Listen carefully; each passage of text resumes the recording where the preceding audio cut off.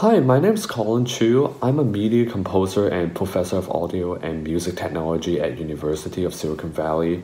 大家好, welcome to Somagon Side Report. And today's topic is audio without limit, secret of game music productions for indie and AAA studios. So on this presentation, I want to talk about how music is being put together at video games and the process of working with a composer, so that way in the future when any of you game developers who wants to work with a composer, then you know how to interact with a composer. So that's basically what this presentation is about. So video games music has been existing since, I would say, around 1960s, but it was until 1985 when Super Mario Bros. Came out. This was probably the first game that took music very, very serious. So to talk more about Super Mario, this piece of games, there is a Super Mario's theme that is very, very catchy at the beginning, but not super repetitive. And then at around 54 seconds, you're gonna notice the Stars theme kicks in. So when the Star themes kicks in, you're gonna hear the music sounds a little bit at a faster pace. And because Super Mario got stronger, right? Instead of jumping and smash the monster down, Super Mario can just walk and hit the monster and kill them, right? So let's take a look at that transition really, really quick, and then we can discuss a little bit more about it.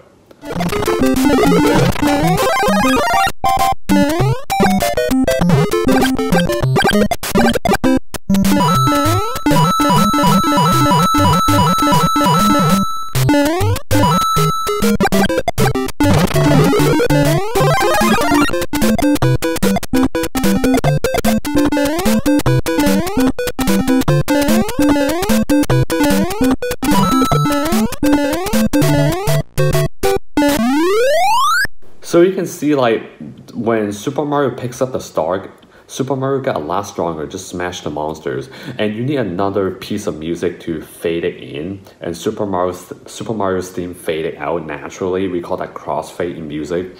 So that's how you program this kind of transition in the game. So, I mean, it's not just, for working with a composer, it's not like you just tell the composer write the piece of music. You have to really plan out how many pieces of music you need for a stage. Like in stage 1-1, we need 2 pieces of music there. And then you have to talk about what kind of style of the music you want to go with it to really capture the mood in the games. So writing music for video games takes a lot of planning to make this happen. And lastly, at around 31 seconds, when you know how Super Mario picks up the corns and the mushroom, and there was something called the stingers comes out. So many of you probably don't know what a stinger is in video games. Stinger is a very short piece of music layer on top of the current music track. So in this case, you hear the Super Mario themes keep on going as the player plays the game. And when Super Mario picks up the mushroom, you're gonna hear a small musical tune on top of the current music track, which is called the stingers. So when Super Mario picks up the mushroom, Super Mario's size got a lot bigger and stronger, right? So when the character gets a little bit stronger in the game, usually you want to have, by picking up an item, you want to have a musical elements that reflect this changes. And that's what stinger is. So let's take a look at that.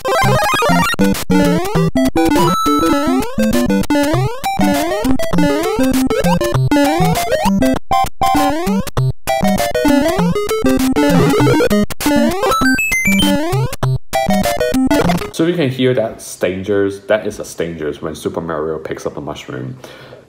So when you plan for writing for video games, you have to know that aside from adding the music tracks in each stage of the game, you have to plan out, do we need stingers? If we need it, what kind of sound you need, right? By the way, the stingers always coming on, if for those of you who knows music, like Super Mario is in 4/4, 1, 2, 3, 4, the stingers always coming on the next beat of the current music. So that way, it sounds more musical and more organic. If the stinger just randomly comes in on top of the current music track, it's gonna sound a little bit weird. So just to let you know that that's basically how the stinger comes in. Yeah, and if the stinger doesn't really sync in with the current music tracks on the next beat when stinger comes in, it's gonna sound a little bit weird. Regardless you know music or not, if you don't make the stinger comes in on the next beat of the current music, it's gonna sound really weird. By the way, lastly, and sound effect in video games is just basically like wood blocks. You know how Super Mario jumps up and breaks the wood blocks? That kind of sound design will just come in immediately because that has no pitch in it, right? I mean, that kind of sound that is not like C, D, E, F, G. You can't sense it, right? So that's basically how Super Mario works. So I mean, for this 2 PowerPoint slides, I just want to give you guys an idea that music takes planning, and you have to talk about you have to talk to the composers to talk about transitions. How many tracks do we need? Do we need stingers? That type of thing. Now I want to talk about the software called WWise briefly. For those of you let's say you finished you finished all the music for the games. What do? What's the next step? In a lot of AAA game studios or indie games, at least in America, from what I know, we use the WWise software to implement the music tracks into the games. So I just want to briefly show you guys a little bit so you have an idea how that look like. So for being a video games composer, he or she, including myself, you have to do the programming too, aside from writing the music.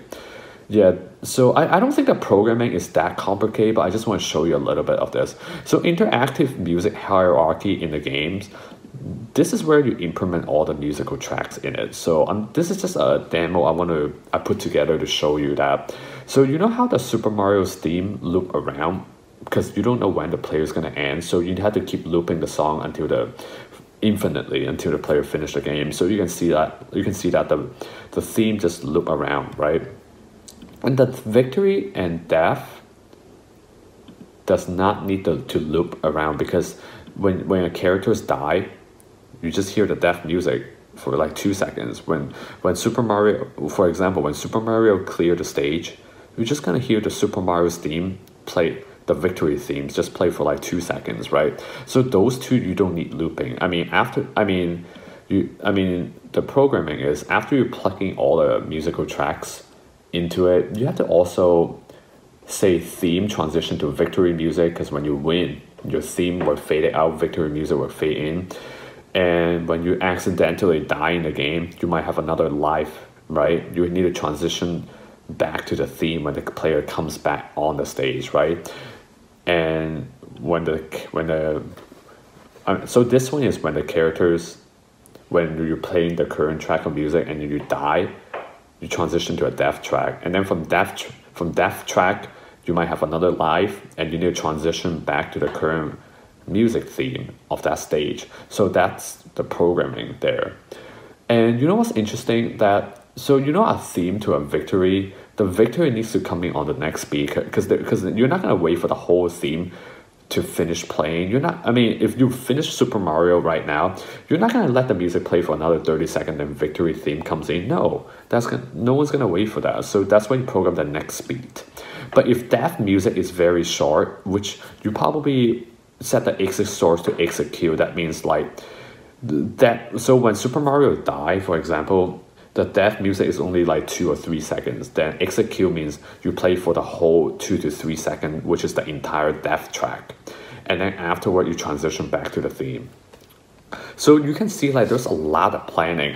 You're not gonna put the death music to play if the death music is like 3 seconds long, you're not gonna play the first second and jump back to the theme, right? It sounded too rushed. So in this case, you want to play the whole 3 seconds by setting to execute or instead of next beat, and then transition to the theme. So that way you will get a more organic result when you transition to the game. All right, for example, I'm going to show you this. I'm going to show you this really, really quick up here. So I'm going to have the theme play, and then afterward, I'm going to transition to death. So that way you hear that I did program the transitions. I mean, programming transitions, you have to program the fade in and fade out, how long this gonna fade in, how fast the fade out comes out. I mean, there's a lot of programming and testing in video games, just to let you guys know. So let me show you this really quick.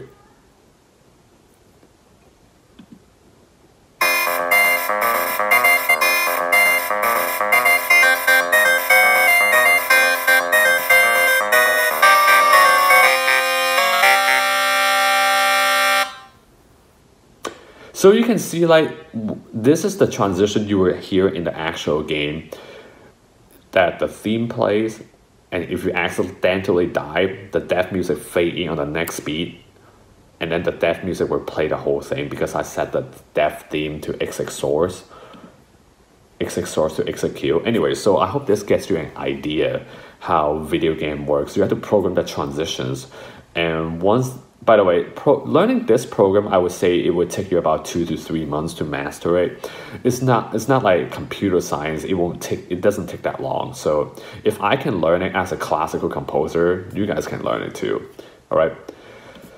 Yeah, so that's basically that right there. And I just want to let you guys know that to give you guys a little bit time frame for bigger games like AAA games or like Final Fantasy, Super Smash Brothers, like those bigger games usually take about months or years. So the composer probably needs another year or 2 or even 3 years to compose all the music, unless you have multiple composers composing for the games. However, if you're composing for like mobile phones, it probably takes like maybe 5 to 8 weeks, because mobile phone games are really, really short, right? So I want to tell you about the time frame. So when you guys have a chance to work with a professional composer later, you know what to expect on that. Yeah, and then I want to finish today by talking about like in video games we actually format the sheet music. I mean, after we compose a video games, you actually do format the sheet music and record with a full orchestra. I'm so sorry, I do have a little bit messy on the desktop. So yeah, this is just my personal computer, so it's a little bit messy. My apologies on that. But I want to show you an example. This is one of the games I composed like not that long ago, and these are the music score for the game. So this is the opening theme of one of the games I have scored, and it's called the Heroes theme. I recorded in Budapest in Hungary. By the way, they do have a Chinatown. Check it out if you have a chance. They do have people who speak Chinese there, surprisingly, right? So you can see like why I composed a sheet of music, aside from writing the song, aside from writing the song for the video games, you have to notate all the notes you can see like I notate a full orchestra score, and then I extract the part like French horns, trumpets, I do percussions, timpani. You can see like I write every single part on it. So yeah, so I mean that's another skill set like a composer has to do, and recording with a full orchestra is also costly. So I'm gonna show you this really quick.